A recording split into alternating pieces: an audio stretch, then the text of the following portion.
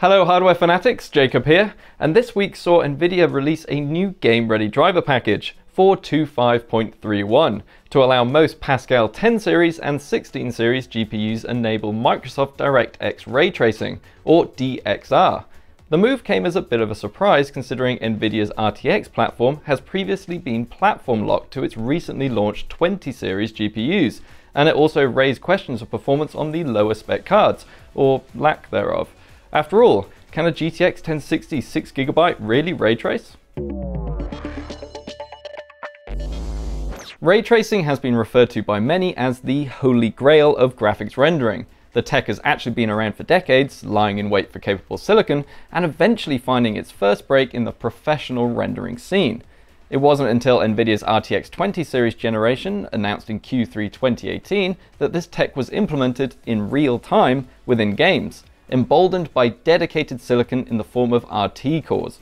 These RT cores are the reason Nvidia's RTX 20 series GPUs can drive such a computationally mammoth quantity of rays around a scene. Nvidia's RTX 2080 Ti is capable of 10 gigaраys per second, while the GTX 1080 Ti can barely match a fraction of that at just 1.1 gigaраys per second. That's a huge deficit, and one that has barred anything but the best Nvidia Turing GPUs from the gaming holy grail. But just 1 month ago, Nvidia decided to open up DXR driver support for most of its 10 series, and both the GTX 1660 Ti and GTX 1660, two cards built upon the Turing architecture's foundations sans RT cores. This support extends to both desktop and mobile variants of these GPUs, and according to Nvidia, entry-level cards will not be supported due to CUDA and VRAM limitations. And Nvidia feels justified in its decision to unleash DXR on Pascal, intent on casting a wider net amongst gamers and enticing greater numbers of wild devs in the process. But Nvidia hastens to add that overall DXR performance all depends on any given game's implementation of ray tracing. Nvidia's director of GeForce Desktop, Justin Walker, breaks today's ray tracing into 4 implementations: Ambient Occlusion, Shadows, Reflections, and Global Illumination. Each of these workloads necessitates different processes and techniques. Some may require a GPU to compute a large number of rays and complex bounce paths, while others are far more localized, low-impact effects. This is key to the in-game performance disparity between graphics cards able to offload these highly demanding workloads, such as the RTX 20 series, to cards that cannot, like the GTX 10 series and 16 series. So to test this hypothesis, I've put the GTX 1060, GTX 1660, and RTX 2060, 3 generations of Nvidia's mainstream graphics cards, through a benchmarking suite of suitably ray-traced games to see how cards lacking RT cores shape up against the real thing, and to see how much of an impact each ray-tracing implementation has on performance. Ambient occlusion is an effect often used in games to realistically darken areas that light should be physically unable to reach due to nearby objects. The localized nature of this effect allows it to be fairly low demand. While it requires many rays, it does so in a very small area. These short rays are less computationally intensive, and as such, should have the least impact on Pascal graphics cards. An applicable benchmark would be the Reflections demo, which makes good use of ray-traced ambient occlusion. However, while the ambient occlusion within the scene is low impact, it is complemented by complex reflections, bouncing between many surfaces. As a result, Pascal struggles mightily, managing to reach only single-digit FPS on average. So ambient occlusion may be one use for ray tracing that Pascal can just about handle, although it's not the most visually exciting use for DXR either. By tracing the path of light in a scene and how it interacts with objects, realistic shadowing can be achieved in a way previously impossible with pre-baked lighting. And while that might be mighty expensive for a GPU to compute, there's a silver lining for Pascal perhaps. It all comes down to game devs, as the performance impact of ray trace lighting is dependent on the quantity and form of lighting employed within the game world. If you reduce the number of lights in a scene, or how many will affect a shadow, you can dramatically reduce the amount of rays required to render that scene in real time. Shadow of the Tomb Raider is your best bet for acceptable performance within today's limited DXR-enabled library. It utilizes ray tracing on shadows alone, and the granularity within the settings menu means even a GTX 1060 can handle the heat. But such Pascal-friendly shadows are also fairly tough to spot, so you might find yourself turning DXR back off to eke out lower frame times instead. Ray trace reflections can be hugely detrimental to frame rates in game, as evidenced by Battlefield 5's performance at launch. At first, DICE was attempting to utilize ray tracing across every surface, a very computationally intensive task. However, working with Nvidia, DICE came up with a solution.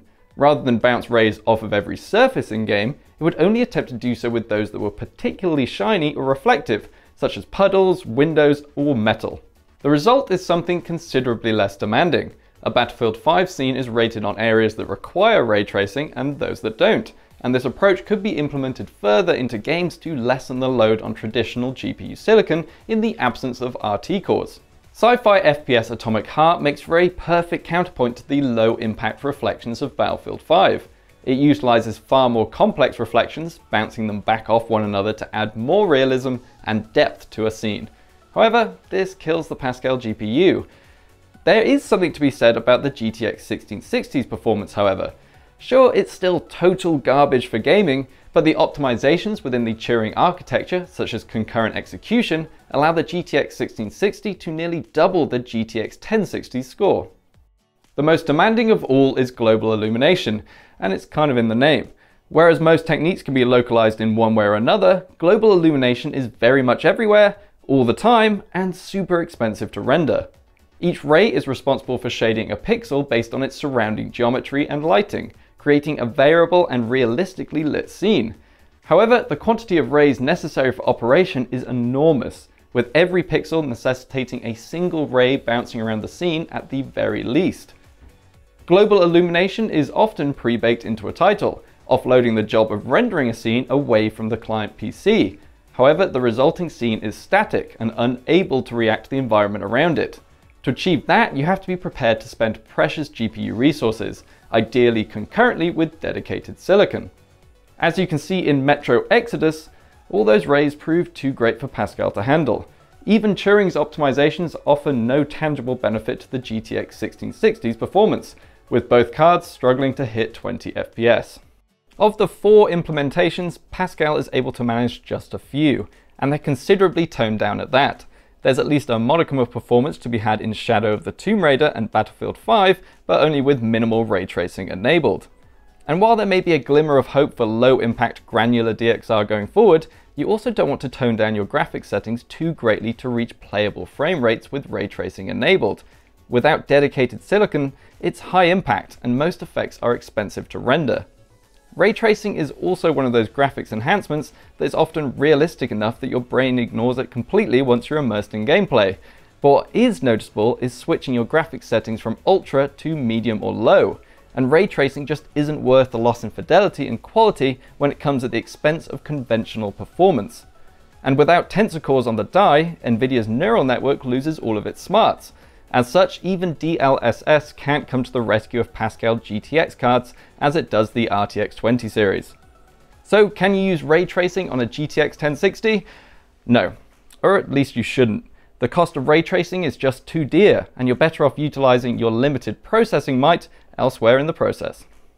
So I hope you've enjoyed today's video enough to give it a thumbs up, and maybe show PCGamesN a little love and subscribe while you're there too. Also check back on PCGamesN.com for a deluge of news, reviews and spicy takes, including more from me, my compadre Dave, and the rest of the team. Thanks for watching and see you next time.